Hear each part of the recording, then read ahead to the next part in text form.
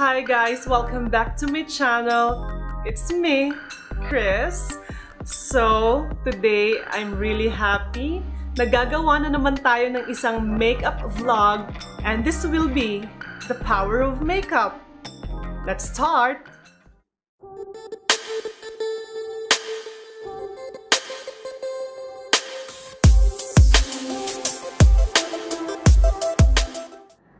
So before doing your makeup, don't forget your skincare routine.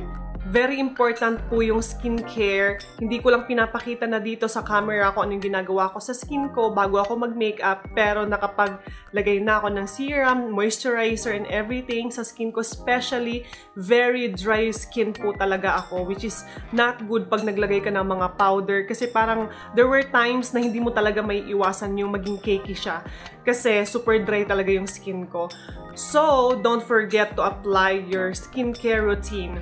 And before you start your makeup, always use the primer or base. Marami namang mabibiling murang primer or base kasi talagang pag mga branded, mahal din naman talaga siya.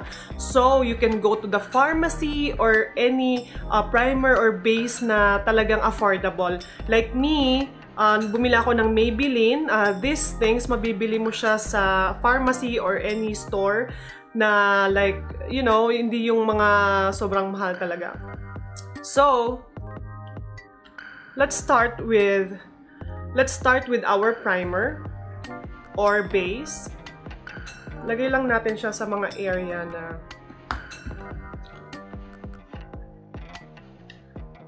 like here, here.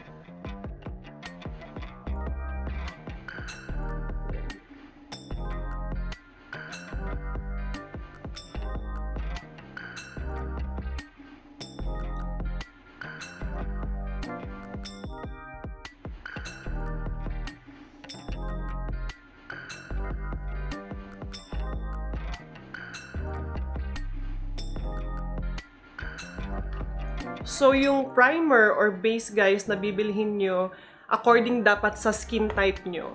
So, it doesn't matter kung super mahal or mura, kung ano lang yung afford nyo, but please don't skip your primer or your base. It's very important. So, medyo dadamihan ko yung aking primer dahil OA ako. Char.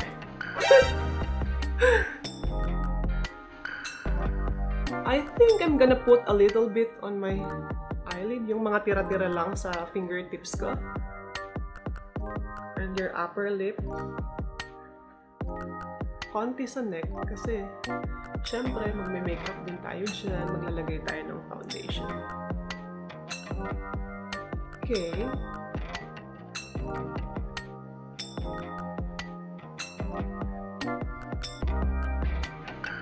So, medyo patuyuin mo lang siya ng konti. Pag feel mong okay na siya, nakaset na siya sa skin mo, then we're going to our foundation. So, dahil ito ay power of makeup, una ko munang lalagyan is yung half ng face ko para makita talaga natin yung difference pag may makeup at wala. Okay? So, I'm going to use my foundation, which is ginagamit ko rin to for my everyday life na paglalabas, not really for special occasion or whatever. This, I'm having this Crayolan. So, I have this Crayolan, which is also, this foundation is good for dry skin like me. Meron din sila nitong for oily or whatever your skin type is. So, itatanong nyo lang sa mga sales lady doon, sa mga makeup artist kung ano yung skin para sa'yo. Or, check nyo na lang din.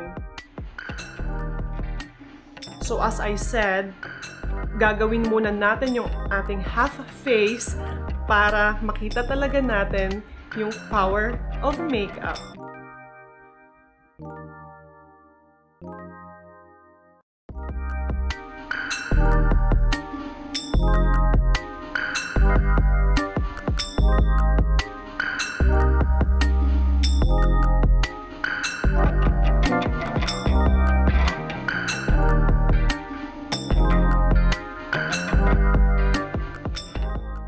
Ito yung makeup guys na filter look but no filter. Something like that. So about makeup guys, don't worry of doing makeup to yourself. There is no rules in makeup. If it makes you happy, then go for it. Okay? Just do it, girl.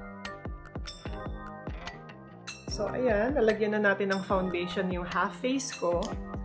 So, what are we going to do next is gonna conceal our dark circles. For my concealer, I'm gonna use the same brand, the Crayolan or Crayolan. I have here the palette. Yan. Yan siya.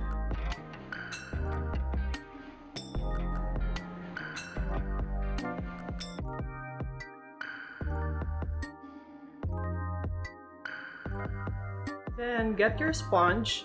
Ako naman guys, ang parang mas nag-work sa akin na sponge is yung wet. Yung iba ayaw nila ng wet, pero sa face ko,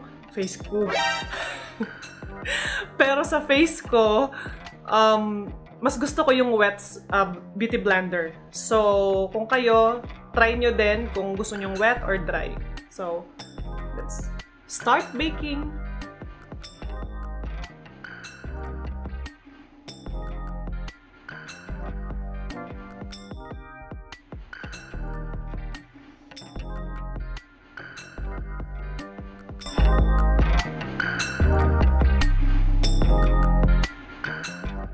So, bago ako mag-set ng aking foundation at maglagay ng setting powder, I prefer na maglagay muna ng konting contour para later on, i-retouch ko na lang siya. So, for contouring, I still have the same palette nung may concealer. And this is like a creamy contour cream. At later on, isiset ko rin siya ng contour powder. I'm gonna use my 109 brush from Zoeva. Yung ibang tao, pag pinapakita ko sa kanila, pag naka-makeup ako or hindi, yung mga pictures, minsan sinasabi nila na ikaw ba talaga to or something like that kasi nag-iiba talaga yung mukha ko. Or kahit sino naman siguro pag nalalagyan ng makeup. So, sinasabi nila minsan like, parang pait ng mukha mo dito or something. Well, of course, we have contouring. So, papakita ko sa inyo kung ano yung magic ng contour, kung paano tayo napapapayat nito. Especially kung chubby cheeks ka, kagaya ko. So, ito na yung contouring.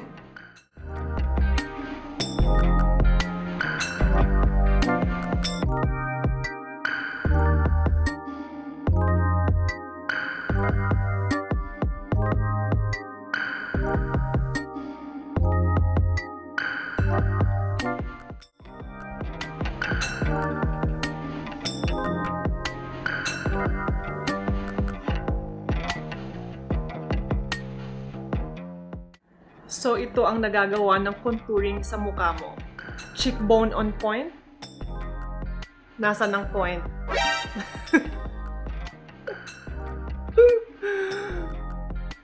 So, kung halimbawa, mas chubby pa yung cheeks nyo sa akin, pwede naman kayong magdagdag pa ng more contour!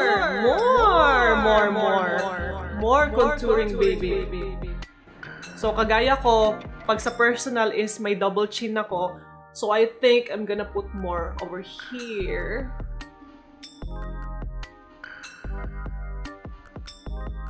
This is what you call the religion of contouring. So for my eyebrows, I like my brows to look bushy. Yung hindi naman sobrang kalat-kalat, pero alam mo yung hindi naman sobrang perfect. So, my secret is I'm using some hair wax or yung hair gel para ma-set lang siya na hindi siya gumalaw or something. Especially kung yung eyebrows nyo is, alam nyo yung parang pabagsak siya, na parang paganon siya. Mas magandang gumamit kayo ng hair gel, alam nyo yung nilalagay sa buhok, or hair wax, and i-shape nyo dun sa brows nyo. So, I have here, yeah. So, ayan siya guys. Meron akong konting hair wax. So, isa-set ko lang yung eyebrows ko. Yung brows ko kasi guys, medyo mabuhok na rin siya. At parang naka-shape na rin siya. Medyo dark yung brows ko ngayon kasi nilagyan ko siya ng brow tint na dark brown. So, i-brush nyo lang siyang paganyan para medyo bushy siya. Then, gamitin nyo to. I-flat mo siyang ganyan. Para magmukha siyang bushy. Depende sa kagustuhan nyo kung gaano ka-bushy nyo gusto. So, ganyan siya guys. Para siyang brow lamination na parang nakadikit siya sa skin mo. So, at least, at this kind of technique, hindi magkakalat yung brows mo na, di ba minsan kahit shinape mo na yung brows mo with eyeliner or something like brow, alam mo yung pang drawing ng eyebrows, minsan, ano siya, di ba? Hindi siya sumusunod yung brows natin. So, mas magandang lagyan nyo siya ng hair wax or ng yung pang gel sa buhok. Ayan siya. So, let it dry for a few minutes. Habang pinapatuyo natin yung ating brows, let's set our foundation with the loose powder. So, meron ako ditong loose powder, guys. Ano lang siya, translucent, means wala siyang kulay. Powder lang siya para maset yung ating foundation at ating contouring. So, I'm gonna use this brand, Gash. Yan siya. Yung loose powder, guys, lalagyan ko lang yung sa tingin kong kailangan ko lang lagyan. Not everything.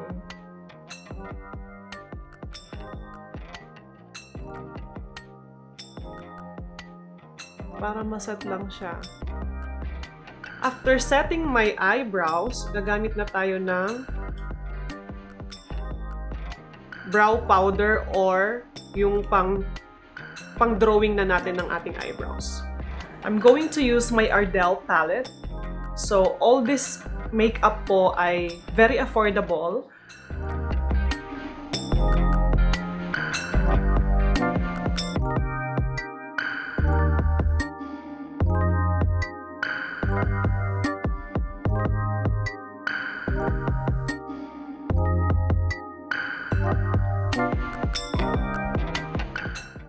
So, after 4 years, natapos din ang aking pagkikilay. So, let's go to our eyeshadow. So, for my eyeshadow, meron ako ditong Revolution Makeup London. This is very cheap, guys. I think sa Pilipinas, nasa ano lang to, like 500 to 1,000 pesos. Not really expensive. So, lahat ng ginagamit kong makeup today is very affordable at talagang magagamit nyo. Yan yung mga shades niya. So, I'm gonna use the blush pink and then the peachy one. I think I'm gonna mix that too. This one and that one. So, let's go. And I will make a little bit smoky. Like, maglalagay tayo ng konting black sa dulo. So, let's start.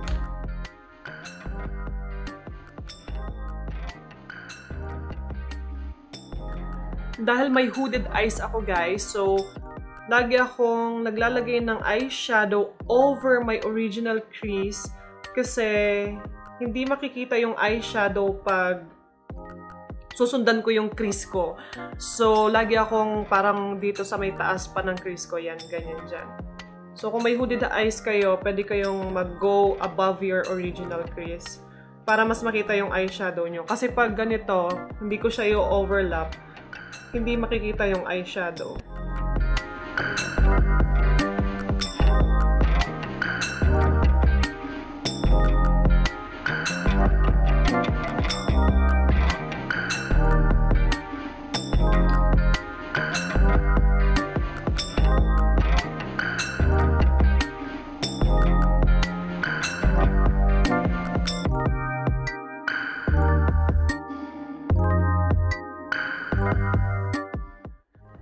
So, I like the black color to smoke a little bit dun sa inner corner, yung parang mga halfway or 3/4.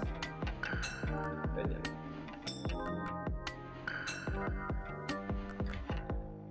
Then, blend, blend, blend!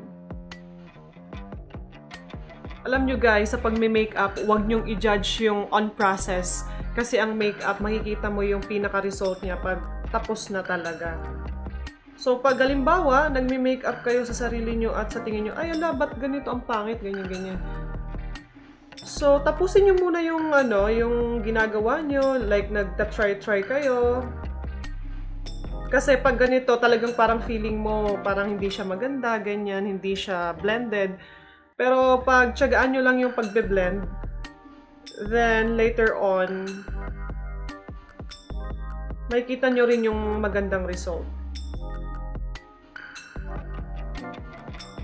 Kung halimbawa, afford nyo din bumili ng mga makeup brush na may mga like good quality, mas maganda rin siya, nakakatulong din siya na mas mapaganda yung blending nyo.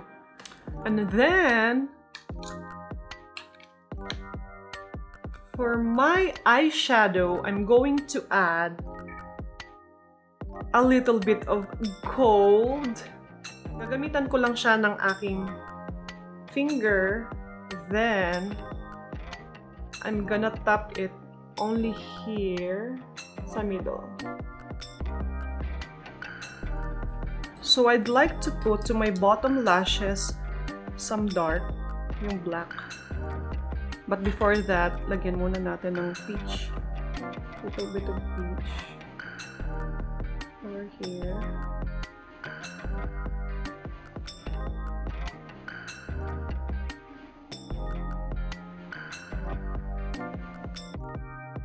So, for my inner corner, medyo hahabaan ko siya ng konti dito para mas medyo malaki yung mata kong tingnan.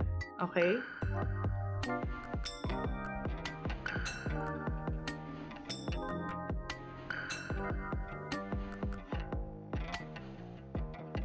I'm also going to draw yung dito sa may lower lash line na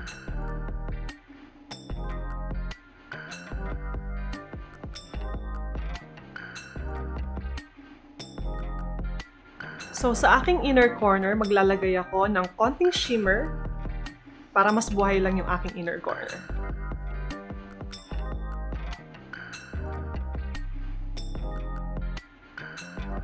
Let's now move on to our eyeliner.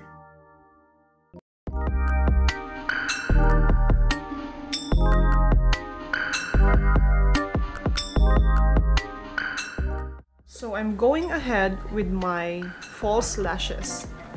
I'm using Tati lashes. For my bottom lashes, guys, I just use this one. Mabibili mo lang to sa mga China store. Ayan siya. So now, I'm going ahead with my blusher. I'm using the Rimmel palette.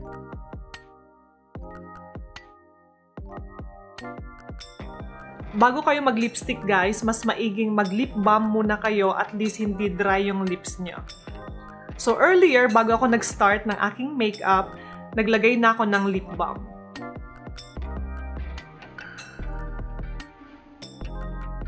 So last but not the least is highlighter. Actually, guys, I'm not using a really highlighter. I'm using a luminizer from the Balm. So this is the one I'm using. So parang hindi naman siya yung sobrang highlight na highlight. Ayun siya.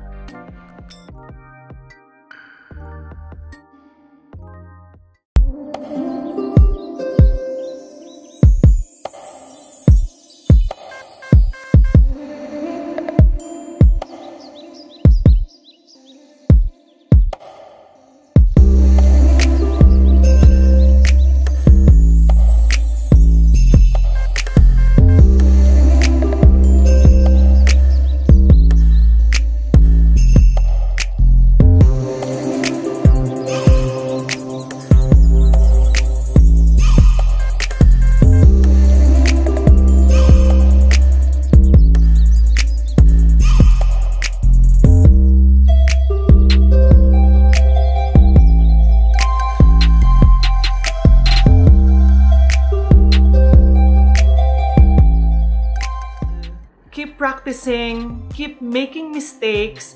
Through your mistakes, dun ka matututo eh. So, dumaan din ako sa mga ganyang mga mistakes. Maraming practice, sobrang daming practice kasi hindi naman talaga ako marunong mag-makeup.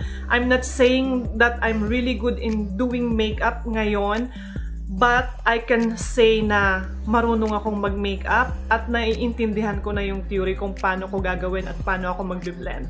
Just keep learning, don't stop learning, keep practicing.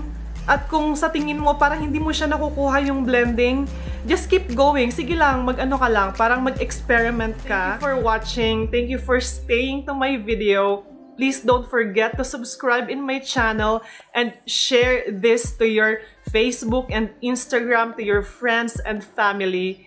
So again, this is me without makeup, and this is me with makeup.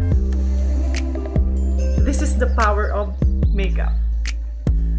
Thank you guys. See you again next time. Bye!